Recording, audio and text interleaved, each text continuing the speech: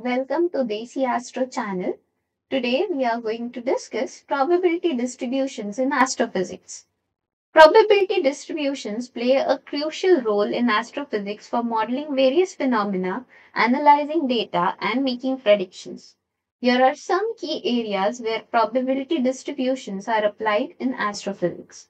So the first area is photon and particle statistics.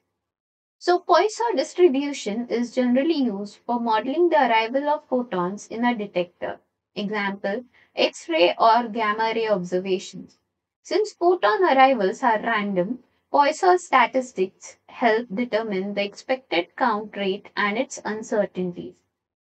Poisson distribution is used when dealing with discrete independent events occurring in a fixed interval of time or space, such as photon detections in a telescope. Example, a gamma ray detector like AstroSat CZTI receives an average of 100 photons per second. The actual count fluctuates around this value following a Poisson distribution. The next distribution is Gaussian distribution. When the photon count is high, the Poisson distribution approximates a Gaussian, which is often used for error analysis. Example, the background noise in X-ray astronomy is often modeled as Gaussian. Now, what do you mean by the term normal distribution? Normal distribution is also known as Gaussian distribution, and it is the type of distribution which is symmetric about the mean. What is now skewed distribution? So, skewed distribution takes place when one tail is longer than the other. There are different types of skewed distribution. Left skewed distribution or negative skewed distribution. It occurs when the long tail is on the left side of the distribution. Right skewed distribution or positively skewed distribution. It occurs when the long tail is on the right side of the distribution. Next area in which this probability distribution is applied is brightness and luminosity distribution. Now, the first one is power law distribution. So, many astrophysical sources such as quasars, GRBs, and cosmic ray energy spectra follow power law distribution. Example, the flux distribution of GRBs, where bright GRBs are rare but faint ones are common. They follow the power law distribution. Next is scatter function. It is used to describe the luminosity function of galaxies in a given volume. It is used to describe the number densities of galaxies per unit luminosity. Next distribution is in the field of cosmology and large-scale structure. So, first distribution is Gaussian random field. The temperature fluctuations in the cosmic microwave background are well described by a Gaussian distribution. The cosmic microwave background temperature fluctuations are modeled as a Gaussian field.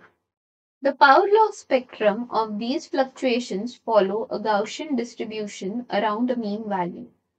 Next is the log normal distribution. So, log normal distribution is often used to describe the density fluctuations of matter in the universe. Example, dark matter distribution is simulated using a log normal distribution. Next field in which the distribution is applied is orbital mechanics and gravitational waves. So the first kind of distribution that is used is Maxwell-Boltzmann distribution. So Maxwell-Boltzmann distribution is used for modeling the velocities of stars in a galaxy. Example, it is used in studying the motion of stars in clusters. Next is chirp mass distribution.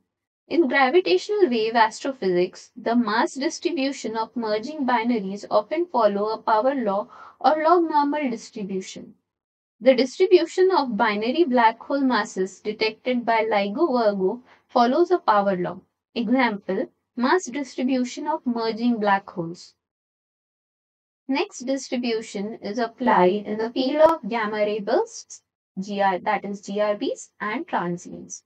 So, log normal distribution, often used to describe the duration and energy of GRBs. The duration T90, that is the time in which 90% of burst energy is emitted, follows a log normal distribution.